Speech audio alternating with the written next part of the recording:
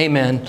Amen. So if you haven't turned there yet, turn in your Bibles to Philippians chapter 4. If you don't have a Bible, there should be Bibles in the chairs in front of you. But Philippians chapter 4, the church of Philippi, as you're turning there, was a church that the Apostle Paul had great affection for. He loved this church because though it may have been a smaller church like ours, they were great in giving. They were an extremely generous church. And so the book of Philippians in so many ways is like a thank you letter from the Apostle Paul to the believers there at Philippi. Now, if you've ever read through Philippians or have been a part of a church that's taught through Philippians or have read a book on Philippians or a commentary on Philippians, you probably know then that Philippians is often considered the epistle of joy or the letter of joy.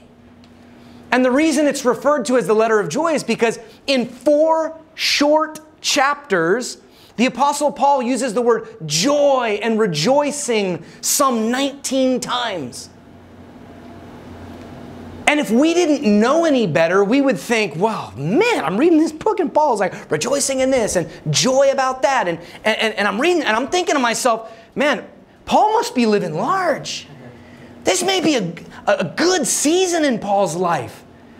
He may have got that house on the hill. He may be driving a convertible. Paul has arrived. I don't know if he won the lottery or he got that promotion or finally entered into that kind of career position he had always wanted. But dang, man, this guy's happy. And when you read a letter of joy, you perhaps think that, and you think that because for you and I, oftentimes our joy is so often associated with our circumstance. I'm happy because this is a good season of life. I'm happy, I'm full of joy because I got that new puppy, or I got that new job, or I got that wife or husband, and it's not that there's not happiness and joy in those things, but we far too often associate biblical joy with our circumstance.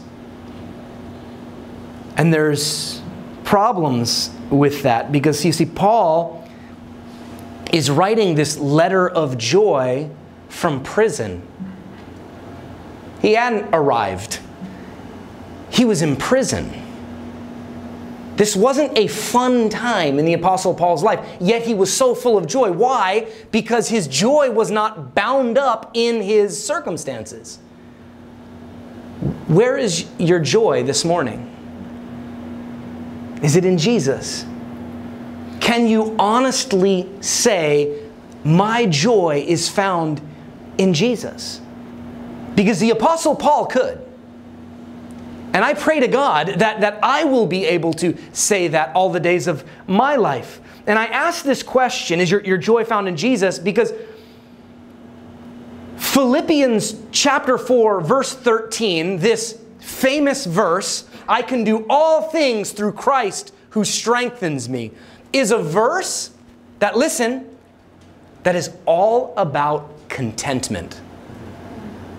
That's what the verse is about. It is perhaps the most misquoted verse in all of the verses that we're going to cover in this series. And sometimes when we're reading Scripture, it can be challenging, right? Let's just be honest. You're reading, like, what does that mean? You know, or you might be reading a passage of Scripture and you don't get it, right? Maybe it went over your head. And sometimes we need to go to Greek lexicons and we need to go to scholars who were around long before us, who have a better understanding, an idea of historical context. And sometimes we need to use these aids as we're interpreting Scripture, right? And obviously the Holy Spirit. But the crazy thing is though this verse, I can do all things through Christ who strengthens me, is perhaps the most misquoted verse in all of the Bible, its context is not challenging to understand. If you just don't take that verse out of Philippians and put it on a bumper sticker, and you just actually read it in context, it's not hard to understand. It is not hard to understand. It's actually rather simple. But it's one of those most commonly misused verses. And you see it all the time, in not just from pulpits, but you see it in popular culture. Even among like brothers like Tim Tebow. I love Tim Tebow. He's my brother in Christ. Okay, but God, when Philippians 4:13 on your eye things for the national championship, don't think He cared that much, right? For sure, didn't have that in mind.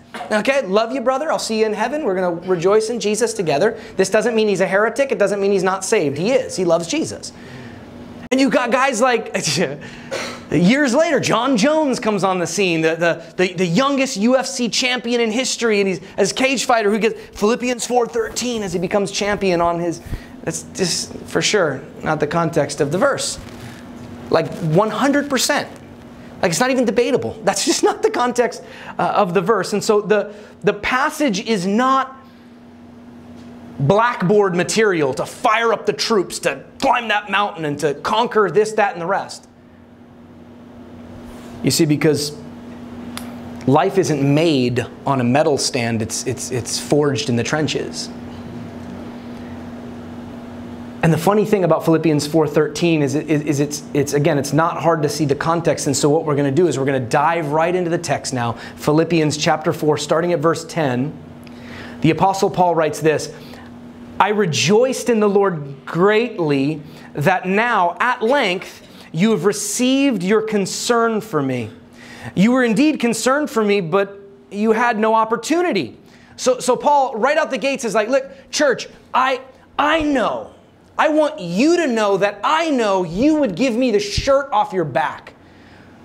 I know that there aren't a lot of you, but I know that you are a generous people who recognize you serve a generous God who bankrupted heaven and gave us Jesus. And because of that, though you have little, you give much. I get that. I saw the multiple offerings you sent to the Thessalonian church. I saw the offerings you sent to Rome. I see it. I understand these things, verse 11, not that I am speaking of being in need. In other words, I recognize, man, you guys are a generous people, but not that I'm speaking as of being in need, for I've learned that whatever situation I am in, to be what? Content. I know how to be brought low, and I know how to abound. In every circumstance, I have learned the secret of facing plenty and hunger, abundance and need. I can do all things through Christ who strengthens me. Now, as you read it in its context, you begin to realize, oh snap. Like Paul's talking about like whether I have a lot of stuff or nothing at all. Whether I'm living large or not at all. Whether you give to me or you don't give to me, I will be content, because my contentment is not found in what I have, but who I am in Christ. Whenever I fly, this is like a real random fun fact. Whenever I fly, I don't know about you, but I used to fly a lot more, right? When I lived in Mallorca, Spain, I'd take trips a couple times a year to visit family members. And you know, those long flights, they try their best to give you every little thing to keep you occupied while you're in it, because it's a long flight. Right? And so, I don't know about you, but before we even take off, I've read everything in the seat back in front of you. I try to like pace myself, but I'm done. By the time the thing, I'm like, oh my God, what is this, a delay? What's going on here? But I don't know about you, but every time I read those little magazines, there's one magazine that's in there. That first of all, it has like every little gadget you've always wanted. Every gadget that's ever existed that you didn't even know existed. Like weird stuff. Like, look at this fountain that hides your key in the center of it. You push a button down here. I'm like, what? Who invented this stuff? And why do we need this? But I want one. You know? And I don't even have a house. I don't have a key. You know, I'm just, but it's crazy. And you read through this thing and you're just like, wow, I'd like that. Why don't I just take my pen out and start circling all the things I want in some magazine I'm not keeping? You know, and it's just kind of like Christmas as a kid. And I'm circling a bunch of stuff I'm never going to get. But by the end of that flight, I'm thinking, man, I wish I had all that stuff. And then I go home thinking, why can't I have all that stuff? What was the name of that magazine? I'll go up to see if they have a website. There was another magazine in there that had all these beautiful homes. And it was just so purposeful, right? I'm flying into Mallorca, beautiful island off the coast of Spain. And this magazine, I'm telling you, had all of these massive mansion-like homes on the cliffs of Mallorca. You watch the sunset every night in your infinity pool. I'm just like, I want one of those houses, Lord. I'm giving up everything for you. Here I am living with 6 dudes in bunk beds. Okay, I'm pushing 30. I need a house like that. Come on, Lord, come through. Why can't I have it? And all of a sudden, I'm so from looking at 2 stupid magazines in a plane, I'm discontent, and I'm walking off the plane thinking about everything I don't have. And well, and if I only had this, and if I only had that, and there's this. I thought about this because, listen, yesterday we had a men's breakfast at my place, and I'm just thinking, dude, it's so hot in here. Because here's what was happening. As I was studying, I'm thinking about all these things, and on the TV, have you guys ever watched those shows where they're like house hunters and like far and away, like, am I going to stay or am I going to go? And they're just like, and these houses are like, wow. There's those ones with the real estate agents, like high-level real estate guys in Manhattan. Okay, and you follow these guys into Manhattan. You're seeing some of these condos and these penthouses, and I'm sitting there thinking, yeah, that like hot, muggy men's breakfast we just had. I'm thinking, that place has got central air, Lord. I could serve you better. Just come through, God. Open a door or 2 or 3. You know, there's lots of millionaires and billionaires in New York City. Let them just give me one. I want one of those. But the reality is there is a discontentment that can well up within all of us, if we're honest, from time to time. You know, if we only had a different job, or if I only lived in a different location, and advertisers capitalize on this stuff, right? With billboards, and now it's like your whole feed. Like I'm looking, we're praying about possibly getting a used car. Right? And so I'm kind of scrolling through the thing, and every 3 pictures on Instagram is a different car dealership. I'm like, how do they even know I'm looking? They know. Commercials everywhere you look. And the Apostle Paul gives us this great advice in Scripture to deal with, to combat this discontentment. He says, whatever state you are in, be content. Contentment is learned. We must, as Christians, learn to be content. We have to learn it, right? Because if we do not learn to be content, what will happen inevitably is we will be devoured by the dogs of discontentment. Just like Ahab and Jezebel. Now listen, I know everybody's heard of Jezebel, even if you've never read 1 Kings chapter 21. You're like, oh, Jezebel? Yeah, I know that. We call women that are kind of like this. You know, and some people never even read the passage, but they, you know, oh, she's a Jezebel. Yeah, okay, you know where Jezebel came from? That girl you're calling that probably doesn't deserve that, okay?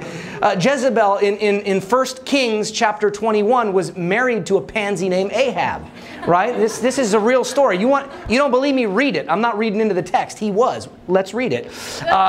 So 1 Kings 21, you got this guy named Ahab. Ahab lives where? In a palace, okay? A king, right? He's living in a palace.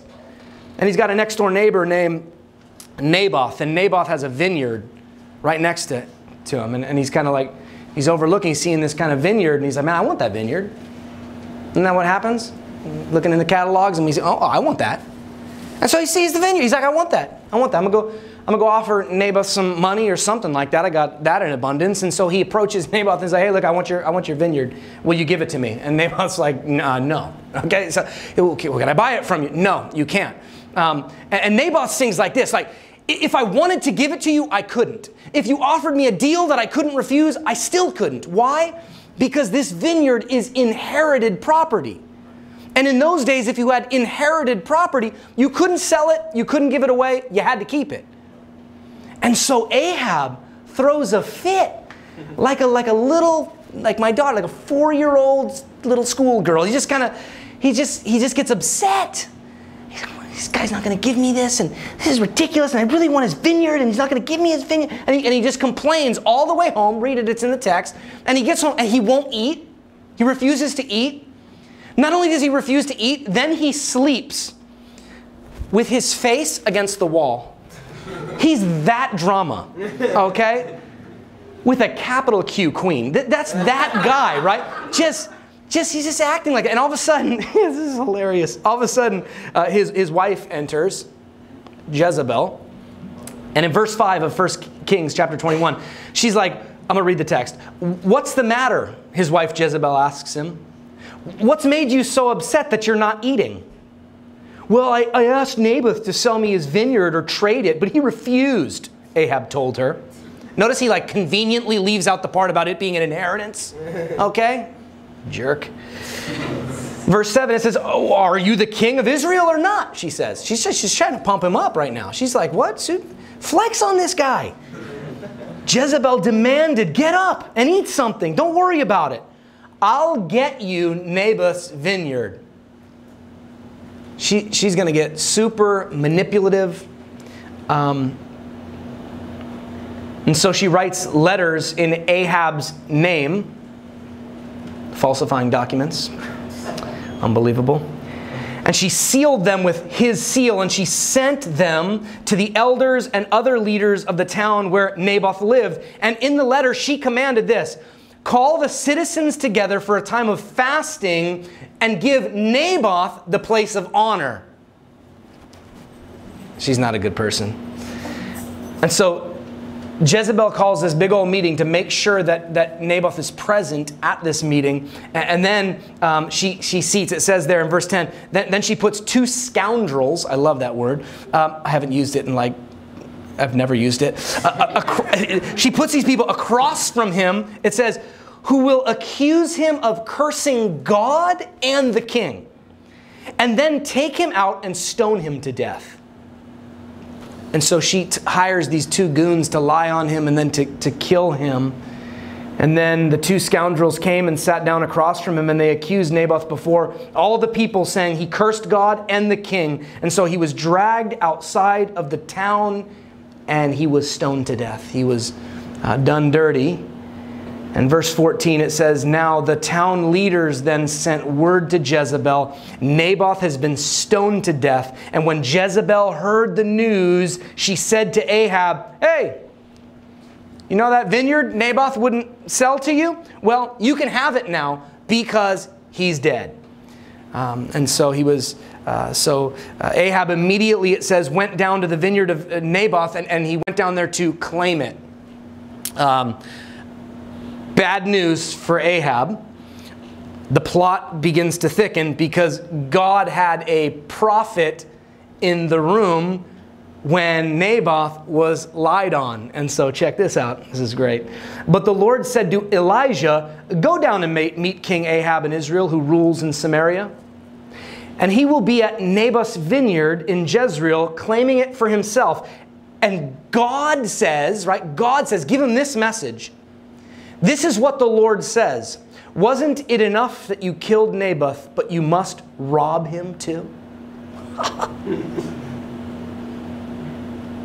See, though Ahab didn't know about Jezebel's plot, remember she did that on the sly. He didn't know about that plot. He's getting stuck with the blame because his discontentment and complaining led to it. So he is now going to be responsible for it because he didn't know how to just enjoy his palace. His palace. Build your own vineyard.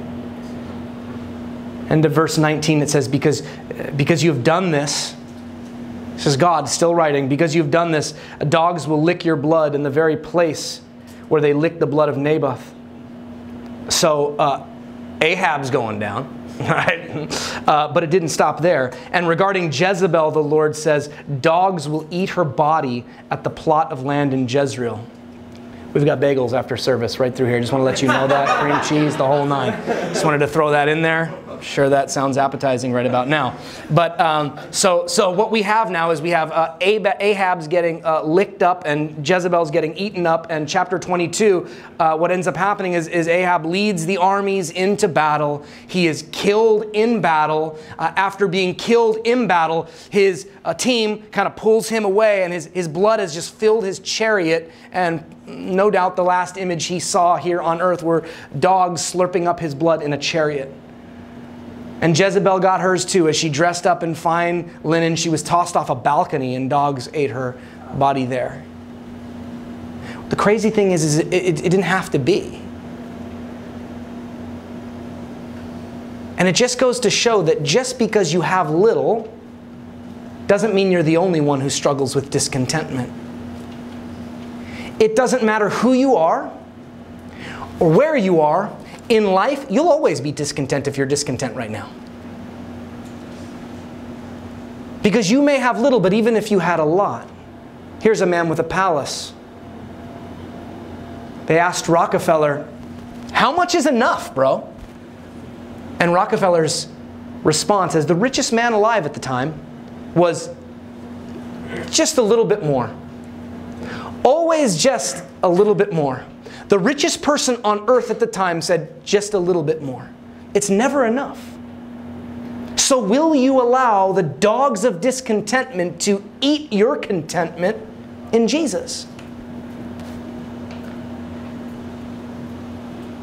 When a man or woman doesn't find themselves learning contentment, they will ultimately be devoured by those very dogs. And so the question then that I would pose to us this morning is, well, how do I find contentment? How do I avoid discontentment? And I would say is I'm running the risk of sounding crazy simplistic, but sometimes the truth is just the truth, and the answer is just the answer.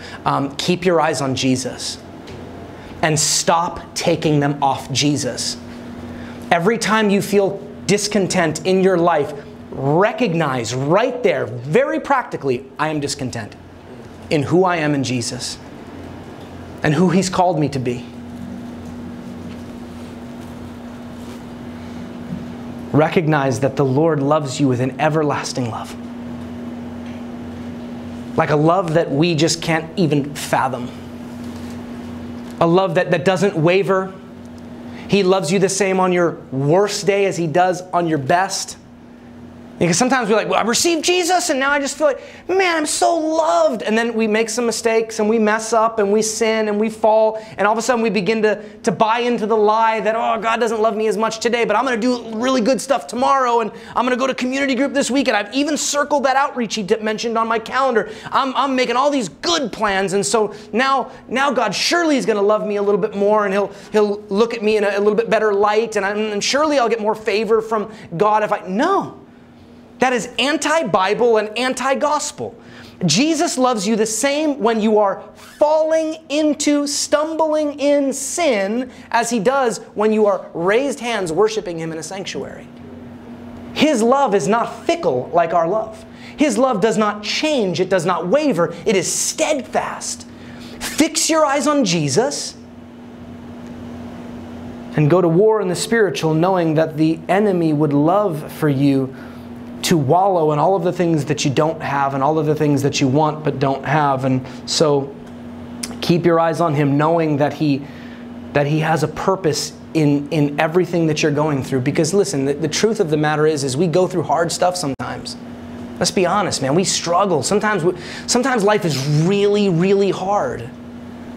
But if we could learn the art of preaching to ourselves, taking the holy truth of God's Word and preaching it to ourselves, when I'm going through it, when I feel like I'm done, I can recognize that the Bible teaches that God's not done with me. That God is allowing me to go through certain things in my life now because He's got stuff for me ahead. Right? He's building it. Another verse. Maybe we'll even do it in this series. Romans 8... all things work together for good for those who love God and are called according to His purposes. Yeah, but what we don't understand is all things working together for good is the intrinsic good.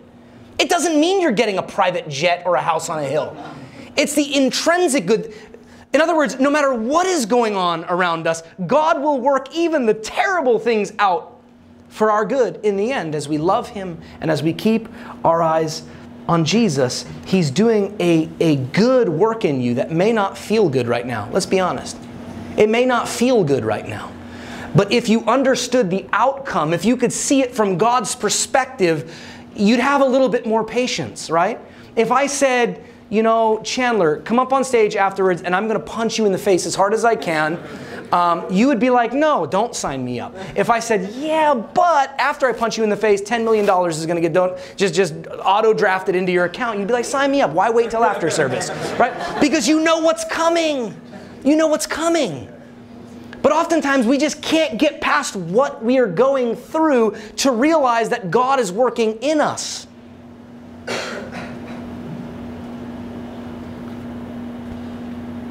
In life, there are going to be hurts and there are going to be disappointments and there are things that are not always going to go our way. But God is preparing us for what is to come. So it would do us well to not complain, to not murmur, and to find our contentment in who Jesus is. And sometimes it's hard. When God called me to the mission fields in Spain, I had a 2-bedroom condo like on the beach in the OC, Orange County, right? I had a brand new car. I had a job that I was skyrocketing up the ranks. Incredible. I mean, God was doing some great stuff in that season. But what happens when God says, season over, I want you over there to live with 6 guys in some bunk beds? But I got a 2-bedroom condo on the beach, and I like to jog along the beach. Oh, that's okay. There's beaches in Mallorca. Oh, okay. So, like, look, could have been sent to a worse place, right? But God said go, and I had a choice to make. I had a decision. Am I going to be obedient to the God who's provided for me all of these things? Is He worth more than a condo by the beach? Is He worth more than a brand new car? Is He worth more than a thriving career? And the answer is yes. Every single moment of every day, yes, He is. But it was challenging. It wasn't without challenges when you're living with 5, 6 other dudes who, I have pet peeves. Okay? I got pet peeves.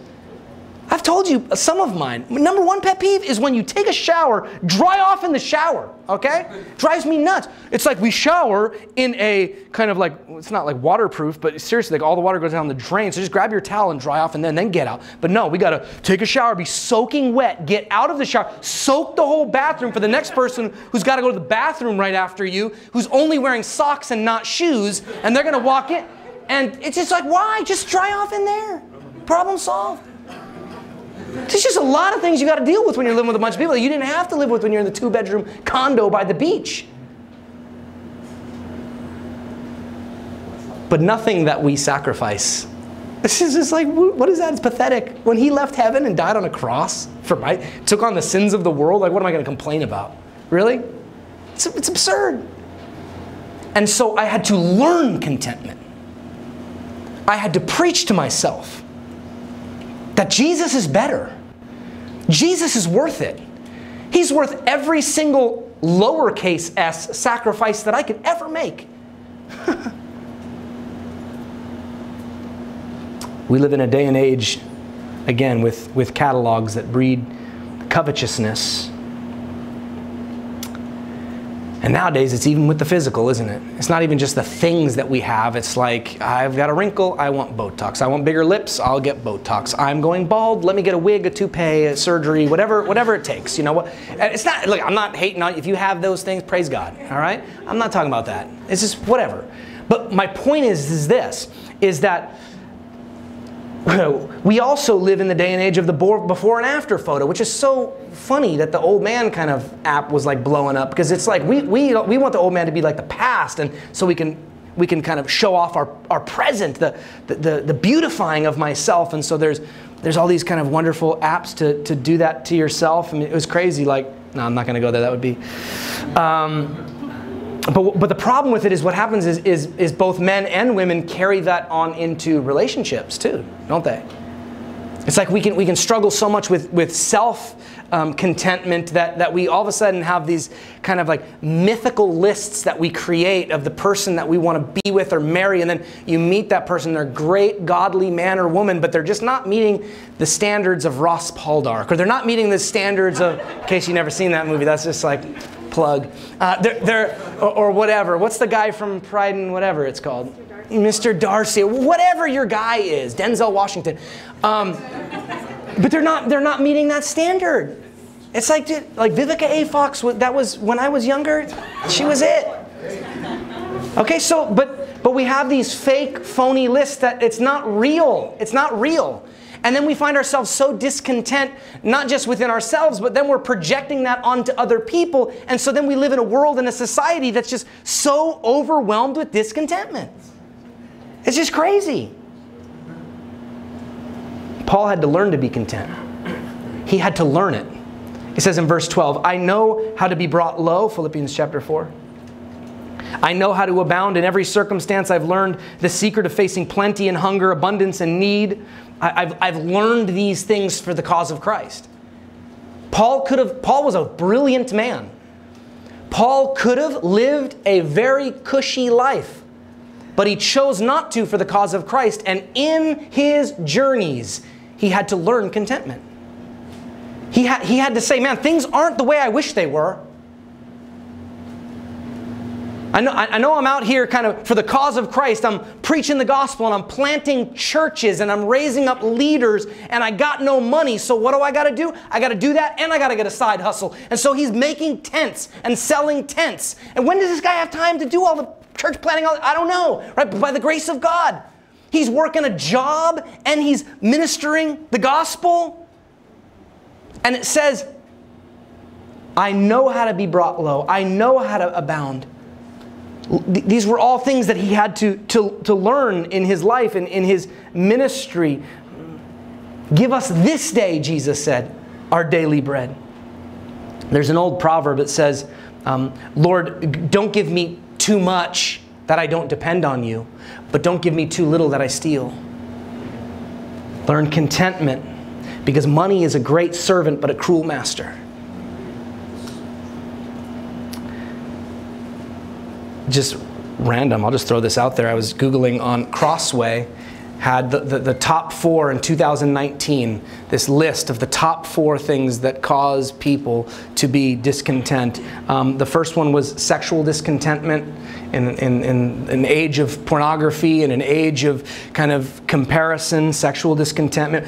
When can I have sex? I want to have sex now. And the Bible's like, no, no, no. When you get married in the confines that I've created sex, right? That I didn't. God, this is God talking, right? He's like, I created, so I know the confines in which it should be taking place, and so you wait, and so you be patient, and so you exercise the fruit of the Spirit, self-control. A second one was body image. Because again, we're so bombarded with so many things and it causes us to feel so discontent with who we are. And so all of a sudden we're like putting things in us to make us look a certain way that the world says we should look. Third thing is identity. We're so confused now about who we are in Christ. We just don't get it. It's just, identity is a massive thing. We'll do a whole series on identity. We'll come back to that. Success. Success is another one of those things that causes so much discontentment because it's not enough to get the job. Once we get the job, all we do is complain about the job and complain about my boss and complain about my schedule and complain about, but I was praying for a job. God gave it to me. I rejoiced at God's blessing, but I don't like the way this is going. And how come I didn't get the promotion? And I want to, and all of a sudden there's just always this discontentment that exists within our own hearts. Paul had learned through life experience to be content. To be content.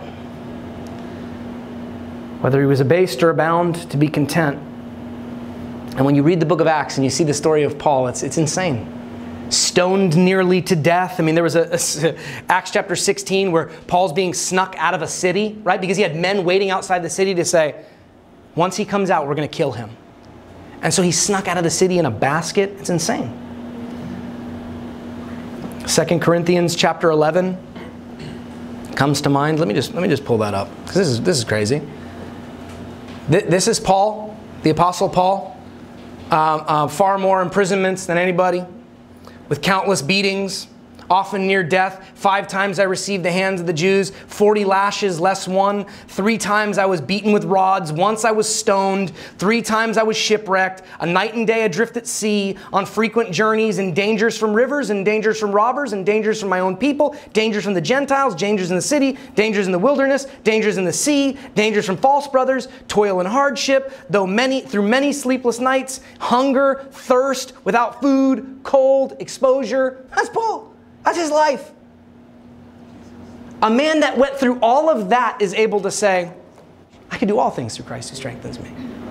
I can do all things through Christ who strengthens me. Whether I'm abounding, whether I'm abased, whether I've got a lot, whether I've got a little. It doesn't matter. I got Jesus, so I've got everything.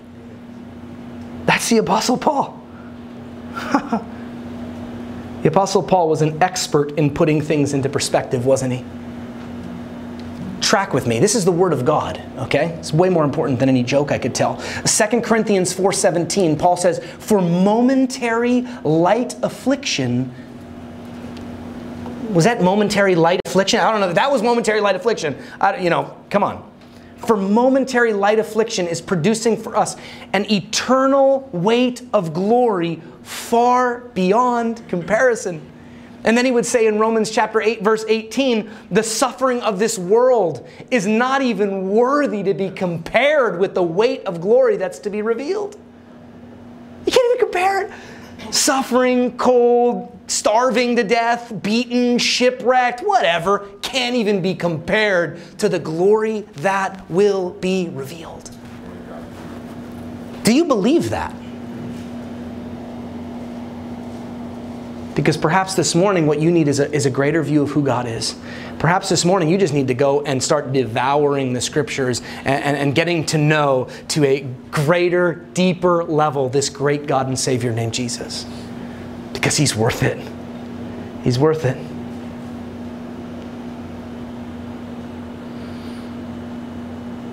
I can do all things through Him who strengthens me. Or quite literally in the Greek it says, I can do all things in Christ who strengthens me. It's funny because the Apostle John said, apart from Him you can do nothing. Apart from Him you can do nothing. But you can do all things in Him. And I say that as we're beginning to kind of wind down here. This is so important, guys. Because there are the sinful doctrines, really they are sinful. The sinful doctrines of the health, wealth, and prosperity movement that exist. And sometimes we rub shoulders with those very people who would make claims or professions that God wants you to be rich and God doesn't want you to suffer and oh, you're sick, it's because you don't have enough faith. I can't tell you how many people who, Jesus-loving, faithful people, given their lives to Jesus, who have died of different diseases and died of different accidents and died of in circumstances. Every single one of the apostles, how about that? Like crucified upside down, impaled, beheaded. What kind of health, wealth, and prosperity was that? And these were His disciples that walked closely with Him. I can do all things through Christ who strengthens me is speaking about being able to abound in the strength that God gives in whatever circumstance we find ourselves in, whether Paul had a little or Paul had a lot. And now back to the beginning. This verse does not mean that I can scale the Empire State Building and jump off it, and because I can do all things through Christ who strengthens me, or I can attempt to walk through walls. Have you ever tried to walk on water? Be honest. This is a random thought that just came to me. I've done it. Didn't work. But God could. God could do that, right? He could allow us to do that, but that's not what this verse is talking about. I've often wondered on the Sea of Galilee, when you take those boat trips, how many people have... I've always wanted to ask the guy, how many people have just tried to step out? Just be honest with me. You know, because I would have laughed, right? But because God can do those things. God is the same yesterday, today, and forever. He can do anything He wants to do. He can heal, He can deliver, He can make one man rich and another man poor. He can do whatever He wants. Because He's God and we are not. However, that is not what this verse is talking about. This verse in context is speaking about what? Contentment. Thank you. Contentment. It's the Spirit of God empowering a Christian that enables us to find contentment. And the way that he wraps it up in verse 13, he says, I can do all things through Christ who strengthens me. Yet it was kind of you, brothers and sisters. It was kind of you to share in my trouble. And you Philippians yourselves know that in the beginning of the gospel, when I left Macedonia, no church entered into partnership with me in giving and receiving, except you only. Even in Thessalonica, you sent me help for my needs once and again. Not that I seek the gift, but I seek the fruit that increases to your account. Paul's like, look, I'm so grateful. I want to big up you for being a generous people. Praise God for you. I'm grateful for that. But it's just this weird like verse, right? Because he's like wanting to thank him, but kind of never really thanks them. But he's like, thank you for being so generous and for thinking about me. I didn't need it because I got Jesus, but I'm grateful more than any of those things because those things will be credited to your account in an eternal kingdom where moths can't get to it and rust can't get to it. You have rewards that you are storing up in heaven. And Paul ends this section by saying, I've received full payment and more.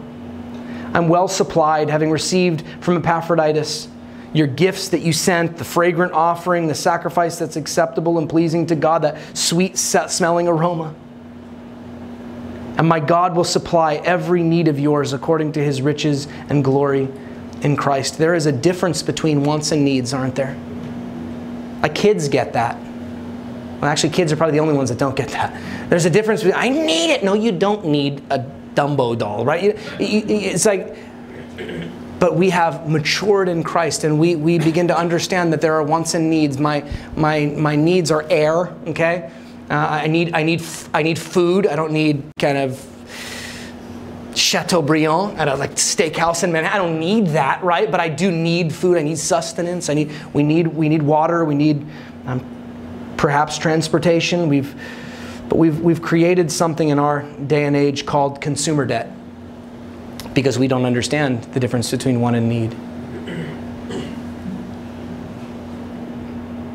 God would call us to live within our means, and most of the time people in the church are not generous people is because they've spent so much of what they have and in an abundance they've spent so much of what they don't have on themselves that they no longer have room to give and to be a part of blessing the furtherance of God's kingdom in a community, in their community, in our community. And so that's how I want to close this, with circling back to our announcements. We are a church that may be small in number. There are mega churches that exist in our city. But I've been a part of a lot of churches in a lot of different countries, and I'm just telling you that there are... I don't ever want to be the church that just exists for the Sunday service. It's like, I don't ever want to be the church that just exists for the light show and the fanciful worship and the experience, without there ever being substance. It's why when we planted this church, before we ever had a service, we said, we want to serve before we ever had a service. We went out into the poorer communities among us and we brought hundreds and hundreds of Christmas presents to kids who didn't have Christmases. We went out and served the community. We did prayer walks. We loved on people in our community before we ever started a Sunday service that we could invite people to. Because what we wanted to do is we wanted to set a culture. We wanted to be a part of our DNA as a church, that we would be a church that are like Christ, not just in word, but in deed. That we would be a people who recognize and see the needs around us and wouldn't try to pass it off on the next politician to fix things that we are called by God to fix. And so seriously, man, circle that date on your calendar. I've been so... Like sometimes I think through things and then I just blurt them out on a Sunday and they're like, why did I tell that? I wasn't even sure if I wanted to do that. You know, just like when I say stuff, and I'm going to do that right now. So there's like a lot of ministries that we have at church, and I've just been like praying. I know I've talked to a few of you about it, but I've just been praying. I'm like, man, I think what we need to do is we just need to kill a lot of ministries. We just need to like hit the delete button on some programs we have.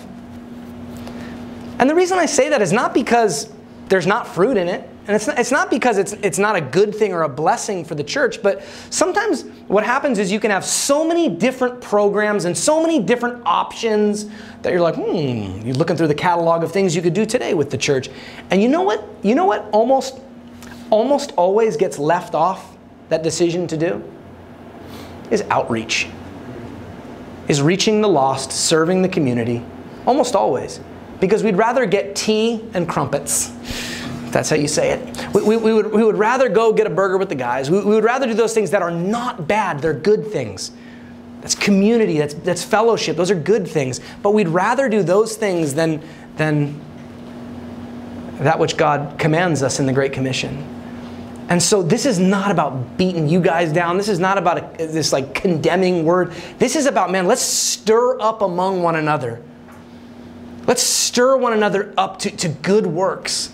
That we would take what we know and we would apply it to our community so that our community would never be the same. Why? Because we exist here. A remnant, a people of God that are right here in this very community. Father, thank you for